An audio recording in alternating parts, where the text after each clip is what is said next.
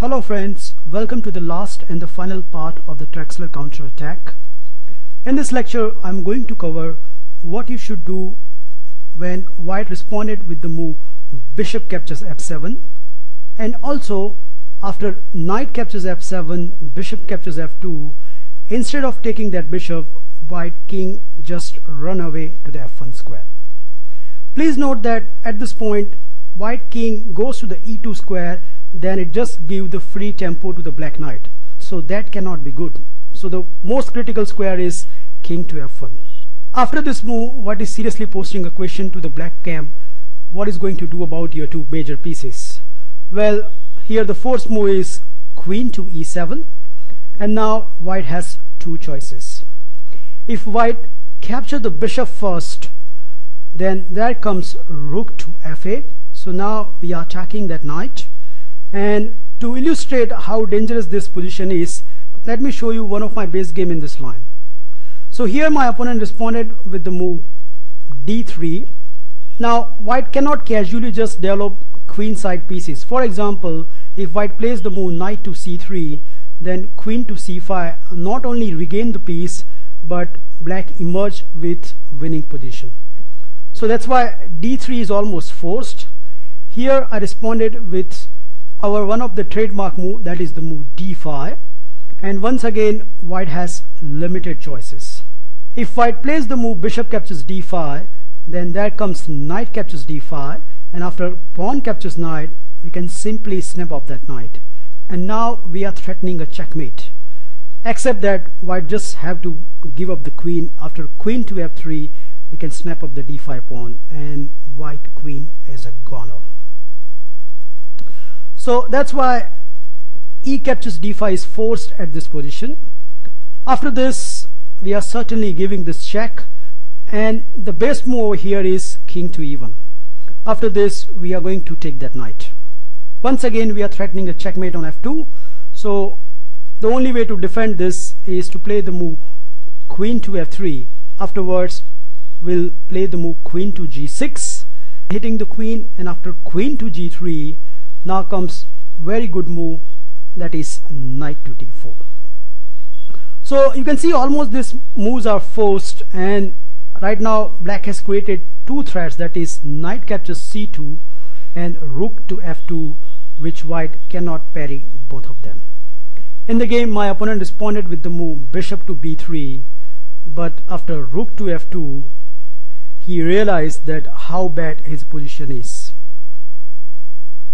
Under the pressure, he made a blunder move, that is h3, and now I give you a few minutes.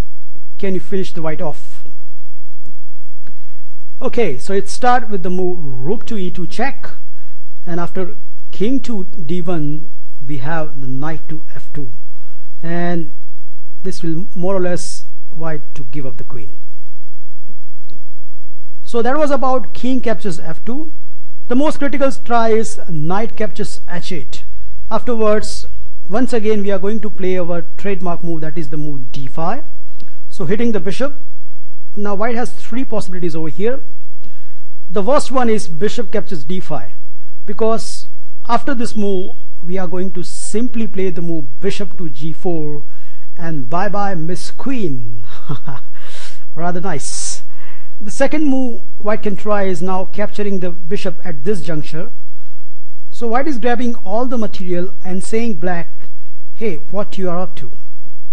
Well, there is a saying in chess, do not become too greedy, and this is exactly the case over here. To illustrate how dangerous white position is, let me show you one of my game. Here I responded with the move d captures c4, and my opponent responded with the move knight to c3. So he just want to develop his queen side pieces. Here I played the move bishop to g4, attacking the queen. The queen drops to the e1, but actually it's a mistake. The reason is, now I can jump to the d4 square. I'm threatening to play knight captures c2. After a long thinking, my opponent come up with the move rook to b1, but here I grabbed the c2 pawn anyways, and my opponent responded here with the move queen to f1. So he's attacking now c4, which I defended with the move bishop to e6. He played the move d3. Here I responded very energetically, so I played the move castling on the queen side, and my opponent thought that why can't I just disturb the coordination of the black piece. So he played the move knight to f7, which at the end turns out as a mistake. I played the move knight to g4 check, and please note that king to g1 will leads to the checkmate sequence after queen to c5 check. So the only good move over here is king to e2. Afterwards I give another check, that is c captures d3, and once again white response is forced. White has to go to the d2 square, and now I capture that knight. And if you look at this position, you can clearly see there is a traffic jam on the back rank of the white side, and not only that, black pieces are so much aggressively placed. Pressure creates the mistake, and that was happened in the game. After the move h3, I just played the move queen to g5, and my opponent has to give up the resignation immediately. So that was about king to f2. The best move over here is e captures d5, but after this, once again black can play the move knight to d4. I have reached this position many times in my games, and mainly 3 of the try has been done. In the first game, my opponent tried the move knight to c3. I played the move bishop to g4, so attacking the queen. So white has the only reply left, that is blocking the file with the move bishop to e2. I capture that bishop, and after knight captures bishop, I played a very strong move, that is queen to f8. So there are some nasties looming on the f file, which white needs to be very careful. Getting annoyed by that pin, my opponent responded over here with the move h3, but after bishop to h5, I was 100% sure that he's going to play the move g4, which I was waiting for, because now I can sacrifice my knight, and after h captures and bishop captures, once again we have the traffic jam scenario on the back rank.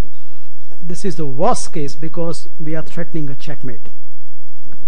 After a very long thinking, my opponent played the move d3, but after my next move, that is bishop to e3, his king is a goner. So that is a checkmate. The second move tried over here is the move c3. Once again we are going to play the move bishop to g4, and now this time around white has the only move left, that is queen to a4 check, which we are going to block by our knight. It's true that 2 of the black pieces are hanging right now, but white cannot touch either of them.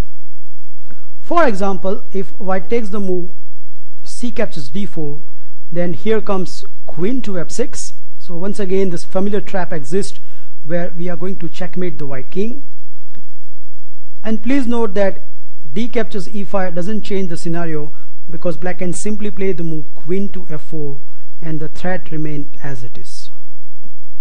Instead of capturing the knight, if white takes the bishop, then this is even worse, because now we can give this queen check, and after g3 we can give queen to f6 check, and after king to e1 we have this wonderful move, that is queen to f5. There are some nasty threats are looming. The first obvious one is knight to c2 check, and not only that, black is also threatening to play the move queen to e4.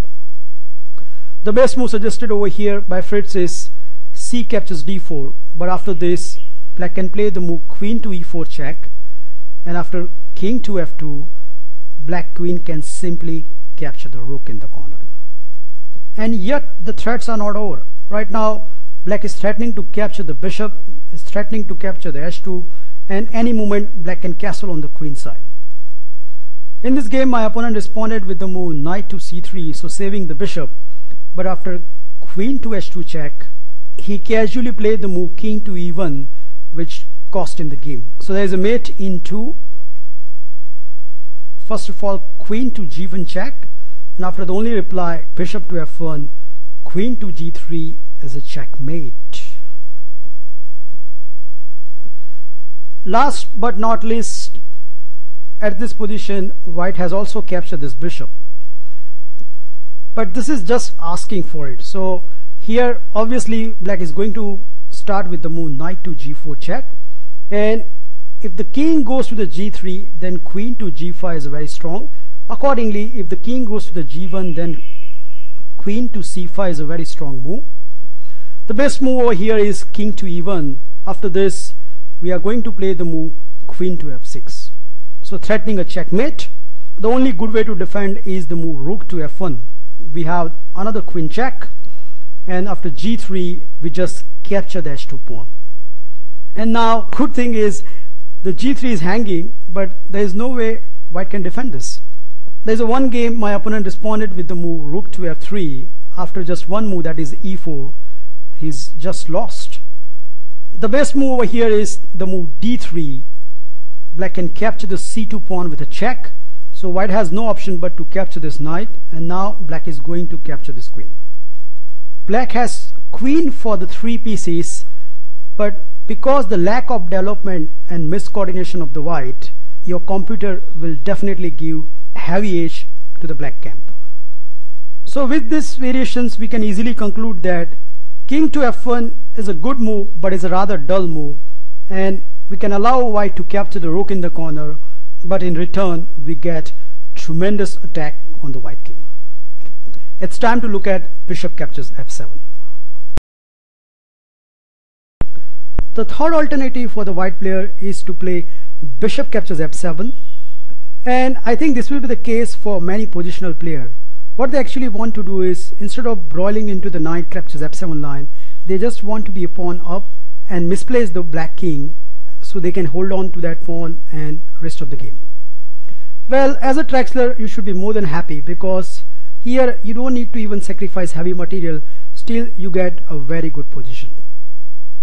Now the first point you should notice is, after king to e7, white has to immediately evacuate his bishop, because if you play a casual move such as castling at this point, which looks very attractive, but after the move h6, white will definitely lose a piece. So that's why there are 2 squares this bishop can go. Doesn't matter which square the bishop is go, our planning of campaign will remain the same. So let's say bishop goes to the b3, and now white is indeed threatening the move knight to f7, which to his surprise we are going to allow him via the move d6. So at first sight it looks completely stupid, because not only white win the pawn, he misplaced our king, and now also allowing knight f7. So it's completely look ridiculous, but it contains big surprises. Let's see what will happen if white plays the move knight f7. Well, here the black response is forced. Black has to play the move queen to f8, and now, as I highlighted by the arrows over here, white has tried few options. Now the first obvious move is knight captures h8. Well, after this there is a mating sequence. Start with the move bishop captures f2. Here the king captures f2 is forced, because if the king goes to the f1 square, then after bishop to g4, the queen is trapped once again. So that's not possible. That means king captures f2 is forced, and now we are going to play the move knight captures e4. However white plays, his king is not going to survive. So for example, if king goes to the e3, then we have queen to f2 check, and after king captures e4 we have bishop to f5 check, and after king to d5 we have checkmate with the move queen to d4. So that's why knight captures h8 is prohibited. The second move white can try is the move d3, but after the move d3, black can once again play our typical sacrifice move, that is bishop captures f2, and after king captures f2, now we are going to play the move knight to d4. Knight to d4 has a very simple idea. Knight wants to capture the bishop and then captures the knight. Question is how white is going to stop this plan. For example, if white foolishly remove the knight, let's say it goes to the g5, then after knight captures e4, no matter where the white king is go, the mate is on the next move. So that's not possible, and if white try to be save the bishop via the move bishop to c4, then d5 is extremely strong. The third move white can try is the move knight to c3. but this can hardly describe a good move, because once again we can play the move knight to d4, and the idea is very simple. We want to capture the bishop and then capture the knight. And please note, if the bishop goes to the c4, then black can always play the move b5. So accordingly, the best move suggested over here is knight captures h8. Well, now black has a very good sequence which confirms the advantage. So here black captured the bishop, and after white recapture we play our trademark move, that is bishop captures f2. If the king goes to the f1 square, then bishop to g4 is a very strong move. If now white play the move knight to e2 to save the queen, then there comes knight captures e4, and although white can play many moves at this position, there is a force mate in 14 moves. So you can see how dangerous these positions if white plays one or two inaccurate moves. King captures f2 doesn't change the scenario, because black is always going to capture the e4 pawn with a double check and mate to follow.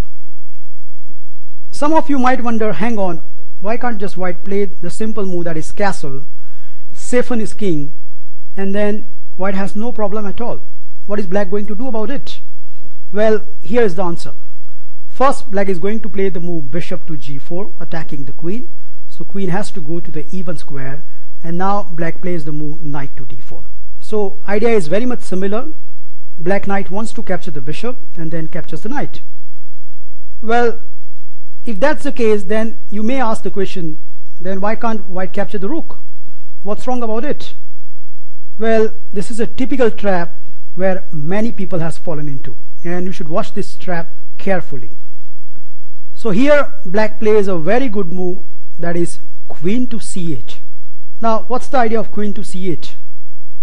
Well, the first idea is revealed when some of my opponents plays the move c3, just hoping that that knight will go back. Well, here comes the big blow. Knight to f3, bam! So it's a fork, so white is obliged to capture that knight, and after g captures f3 and bishop captures f3, there is an unstoppable mate is coming up. Well, if not c3, what about if the king moves away? So for example, if king to h1, then instead of knight to f3, this time the other piece join into the party, which is bishop f3, bam! Bishop is pinning the g2 pawn, so now queen to h3 is on the agenda, and if white capture this bishop, then knight captures f3, there is a hit on the queen, so queen has to move, and when the queen moves, we are going to play the move queen to h3, and then mate on h2 is following. So these are some of the wonderful tricks exist if your opponent greedily put knight on f7. Finally, I like to conclude this section with showing one game where what happens if white employed, for example, after bishop to d4 and you play the move d6, does not commit knight to f7 but plays a recommended move which is suggested by many books and videos, that is the move c3. Well, against this I'm going to show you one of my own game which will give you a very good idea how to handle this sort of scenarios. Here I responded with the move queen to e8, and my opponent, who was around 2100 rated, responded with the obvious looking move, that is castle. I responded very energetically with the move bishop to g4, and he responded with the move queen to b3. So his idea is to capture the b7 pawn.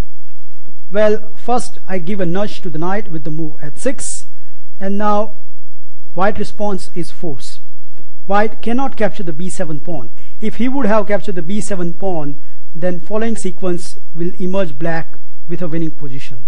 So here black should continue with the move knight captures d5, and after pawn captures, black should immediately capture the knight.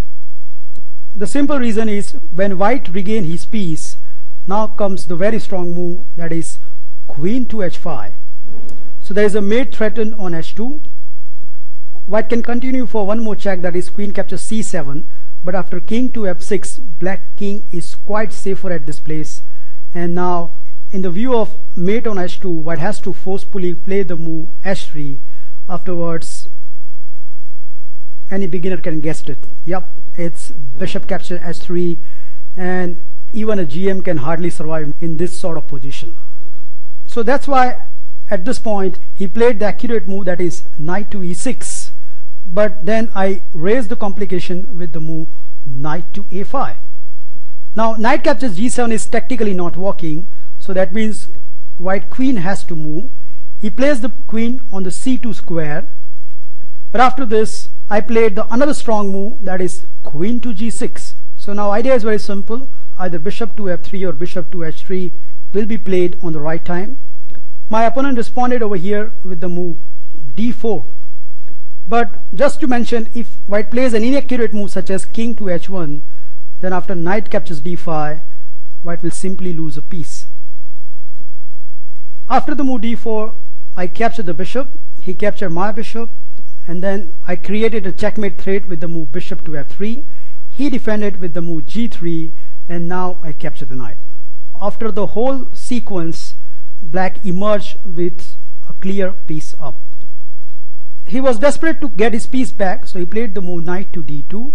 I responded with the move bishop to e2, and after rook to e1, I hold on to my piece with the move knight to f4. Now if you carefully look at this position, white's pieces are coming in each other ways, so there is no coordination happening in the white camp. My opponent was desperate to get his piece back, so he first of all captured the pawn. I played the rook to f8, and now he played the move queen to e4, which is a typical mistake happen in the time trouble. I give you a few minutes over here. It's black to play and you need to finish your opponent. Okay, I hope you find this move, that is knight to h3 check, and after king to h1 we have the winning move, that is queen to g4. So now the idea is to play bishop to f3, and if rook captures bishop, then queen captures rook, and then there is no escape.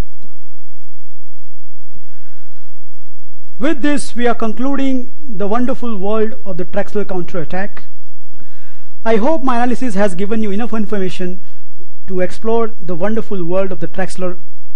Before we leave, I like to mention one important resource for the Traxler Counter Attack in case if you want to learn a good theory.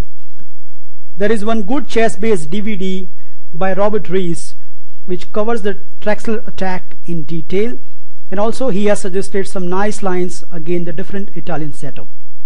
Well, thank you for watching this video. Feel free to like, subscribe and comment. I'll meet you in my next lecture. Bye.